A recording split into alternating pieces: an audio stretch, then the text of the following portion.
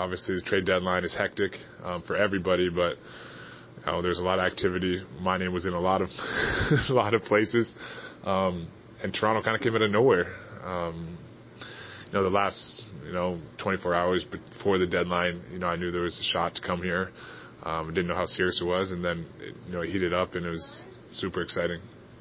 But like I said, it's a full circle moment. It's really cool to to look back at your life and everything that you've done up till now, and how monumental the Raptors have been in my life. My mom was a scorekeeper here. My dad was an associate coach here for a year.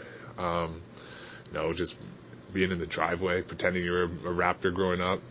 I used to, fall asleep at night with a little alarm clock radio listening to Fan 590 and Chuck Swirsky.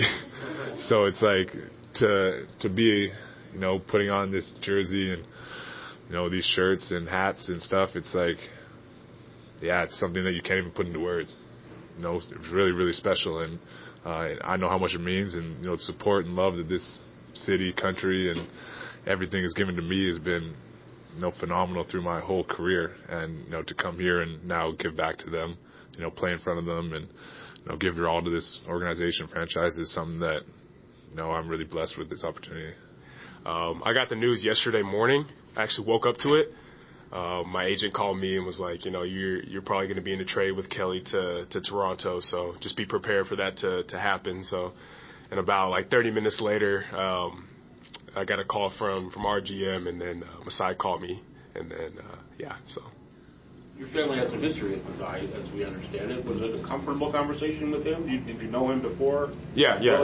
He was basically saying, you're with family now. I had known him for, I think, 5 or 6 years now, and he's really close with my dad. So they grew up together, and kind of having those relations before being on the team, and knowing him was good. So now being here, and he's right. It's like being with family. The new players that we got here in Ochai and Kelly, we're very excited. We want to be smart how we're incorporating them into the team and the system, and getting them up to speed in what we're trying to develop, how we want to play, style of play, offensively and defensively. Obviously, Kelly is a player who has a lot of experience.